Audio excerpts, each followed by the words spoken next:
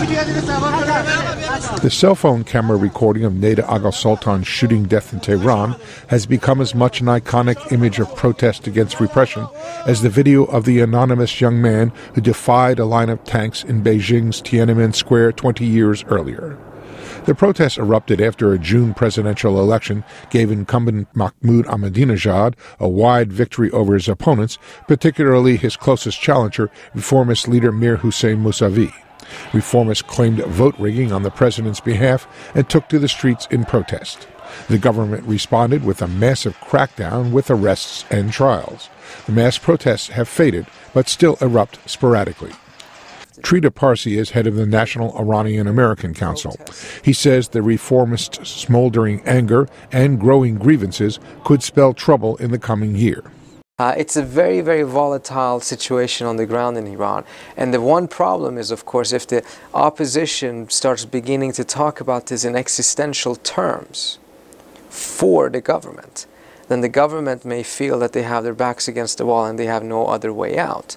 The protests complicated President Obama's plans to reach out to Tehran and Iran's response to those overtures, particularly on the sensitive nuclear issue. Iran continues to insist it has only a peaceful nuclear program. In October, Iran appeared to finally agree in principle to sending nuclear material to a third country for enrichment.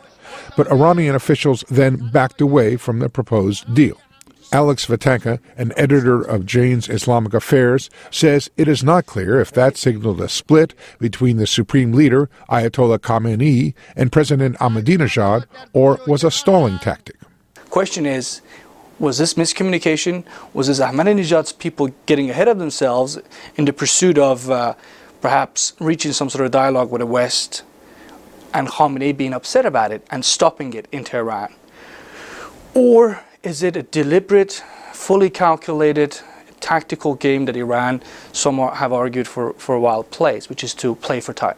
Whatever the reason, the response has heightened a push for new sanctions against Iran at the UN and from the U.S. Congress as well. But analysts say any sanctions should be carefully calibrated against the government of Iran and not the people in general.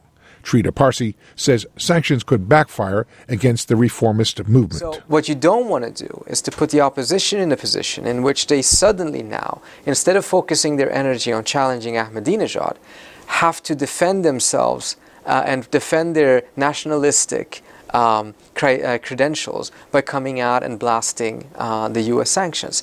The opposition is in a tough position enough fighting such a brutal, repressive system. But analysts point out that no significant sanctions will be coming without the backing of Russia and China. Both have so far been reluctant to back such measures. Gary Thomas, VOA News, Washington.